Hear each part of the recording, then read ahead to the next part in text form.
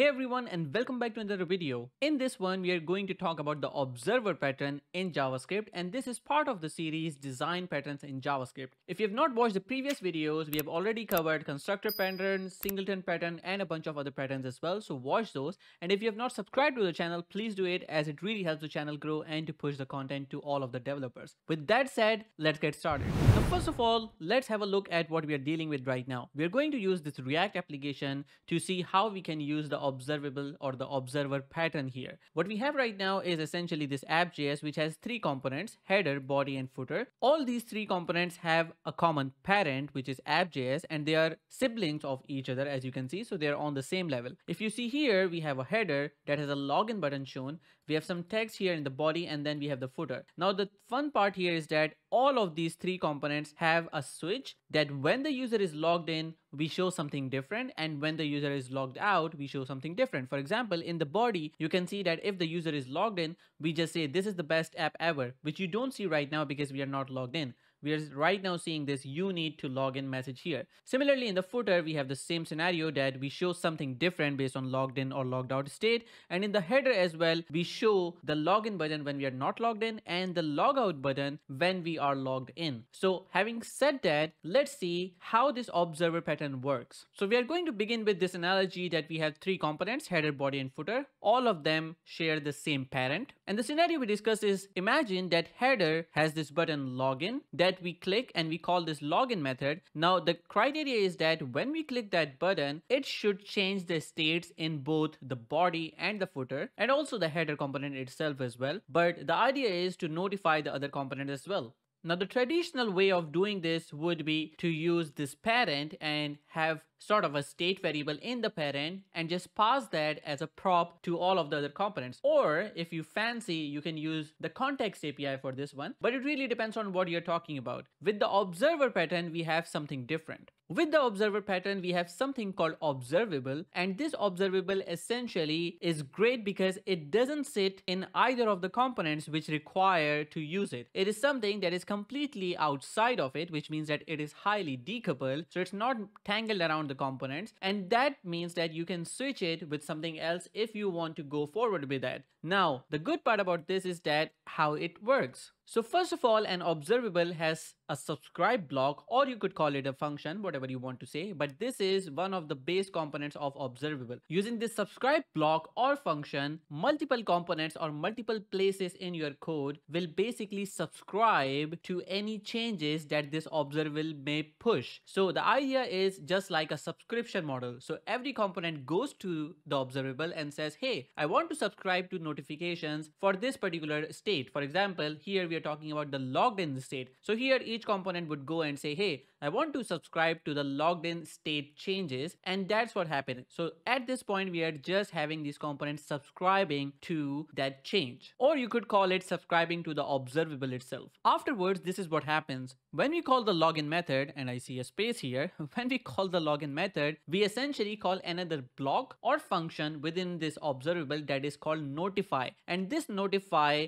is the key interaction element from any other component or place in your code that should change something within this observable, and in result this observable will push those changes to the observers. So ideally this is what happens. You click the login button, it calls the notify method to change something within the observable, and all of the components which have already subscribed to this observable will get those changes because this subscribe block will essentially push it somehow. I'm not talking about technical details on how in terms of code it works, but in logic what happens that whenever there is a notify change to the observable, the subscription is automatically updated because every component or every place in your code which has subscribed to this observable gets that change immediately. Now, when we talk about what is good about this observer pattern is that you can have any code, any hierarchy in your React application or Angular application. It really doesn't matter. You can have the most complex component architecture and any place can now observe to this place. And the fun part is that RxJS and Redux are highly inspired by this observable pattern. But then there is a catch that if the observables are very complex, then it really becomes a problem to manage those or to see when there should be a change that should be dispatched and how React would render it, because it could lead to a lot of performance issues as well if you don't handle that correctly. And that is the same with if you're using them in Angular or via a library. It really doesn't matter. You have to be cautious when using in general any pattern, but with observables especially. Now that we understand the problem, let's get into coding. So how do we implement this whole observer situation? So right now what I have is this project, the CWA observer pattern, and you should find the link in the description of this video. But what we have is all of the components that we just discussed. We already discussed that all of the components have this logged in state variable, which essentially tells what should be shown in the UI.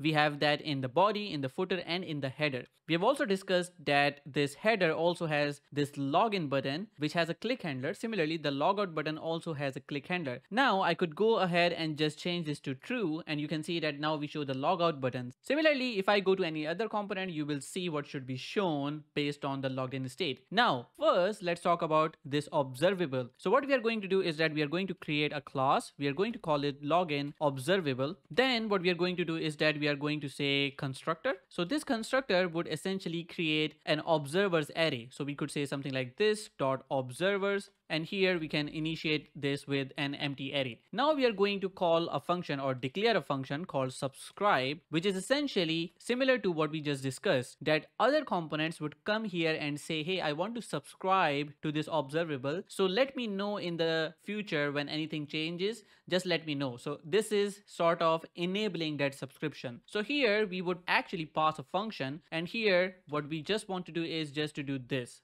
dot observers dot push, and we just pass this function and add it. Similarly, if we want to unsubscribe this observable or kind of get away from this observable, we would have a function called unsubscribe, and here we'll also pass the same function, and then we can say this dot observers equals this dot observers dot filter and remove particular function that has been here. So we can say something like fun or simply f here, and then we can just say return f not equals to function. So we are keeping all of those function which is not the function that is trying to unsubscribe itself. So we just remove that one and keep the rest of them. Finally, we would have a method here called notify, and this is the function which will be called from the login button click that will change the value, whatever is being used here, and then will notify all of the observers. So what we want to do here is that we just want to say this dot observers dot for each, and here we get, for example, an observer, and then here what we want to do is that we just want to say observer, and here we want to pass the value that is being provided via this notify function. So here I could say something like notify value. So what will happen here is that we'll go through all of this array, we'll loop over this, and then for each observer, which is a function, we basically call that function with the value that is being notified. So the login button would pass true and the logout button would pass false here, and that would now reflect to everyone. Now that we have this, we need to make sure that this is created. This is just a class. We cannot use a class. We need to create an instance out of it. So here we would say something like export default, and here we can say new login observable, and that's pretty much it. Now every time this file is imported, we would essentially get this login observable, and we can now use it. So I'm going to go to header.js, and you can see that I already have this import here. So all I need to do is just use it. Now, how do I use this observable? So the idea would be as soon as the application starts, all of these components subscribe to this observable. So what I'm going to do is that I'm going to use the use effect for this, and I'm going to say use effect, and here I can simply say this, and here I can say empty dependency, or actually I can say login observable just to be safe here. And then I would say something like login observable dot subscribe, and here you can see that I can pass a function here. So I'm going to take a function here which will be called whenever there is a change or whenever the notify function is called within this class. So whenever the notify function is called, this function that I'm passing here is called. You could also just go here and create a function and say something like cons on login state change. You could call it something like this, and there you could also say something like is logged in, something like this, and then you could call this set is logged in, something like this. Now I can pass the on logged in state change here, and this would exactly be the same thing. So now we are doing sort of a subscription right here. And then when this component is destroyed, you could do something like login observable dot unsubscribe and then on login state change. Now this is really important that with observables we unsubscribe them cautiously and when we should, otherwise this could lead to a lot of memory leaks. So I'm going to use this use effect, and now what I'm going to do, I'm going to actually copy this and use this into multiple places. And also before doing that, I'm also going to say something like this here. So I can say login state changed in, and here I can now say header, and here I could say something like is logged in. So whatever value we have received now, and I can now copy this. So I'm going to copy all of this from here, and then I'm going to go to body, and here I'm going to use this the same thing here, but just change instead of header we are going to say body, and then also in the footer. So I'm going to go here and then paste here, and here I can say footer, copy pasta classic Ahsan, and here I'm going to go and import or copy the import statement and import it on all of the files so we get rid of all of the errors, and now it should be good. Now that we have this, let's talk about how do we reflect those changes. So I'm going to open up this console because we are doing a console log here. And so far we have subscribed to the observable, which means that every component now starts listening to the change if there is a change to this observable. But the fun part is that we have not changed anything because we have never called this notify method yet. But right now we should have at least 3 observables already listening to this. So what I'm going to do is that I'm going to just console log here, and then I'm going to say function, and or actually you can see here we got 3 functions here, but rather than function I could log this dot observers. So here now you see that we got 3 logs. So first we got one from the header, one from the footer, and one from the body. So right now we have 3 observers listening to the changes from this login observable. Now that we have this, let's go to the header, and then we are going to notify these observables. So I'm going to go here, and in the click method here I'm going to say something like login observable dot notify, and here I will say true because we are clicking login button. Now that you see, if I save this and if I clear this out, now if I click the login button, you see nothing really happens because I've applied this to the logout button. So I'm going to change this to false, and here I'm going to quickly go ahead and then paste it here in the login button one, and now we have this. Now notice that we are getting a lot of these variables here. That is not because there is a memory leak, that is because right now tag blitz re-renders this, but the state is still there. So what I'm going to do, I'm going to refresh this, and now we will only see this like one time. And if I click the login button, you see that we got these changes only one time because the subscription happened once. So you see the change, login state change in the header false, login state change in the body false, and in the footer false. You see that when we click login button, it notified it to be false, whether it should be true. So I'm going to change this to true. I'm going to save this, and I'm going to refresh this to see what is the output. Now if I change this to true, let's see what happens. If I click login, you see all of these changes. The body says this is the best app ever. I would doubt it, but okay.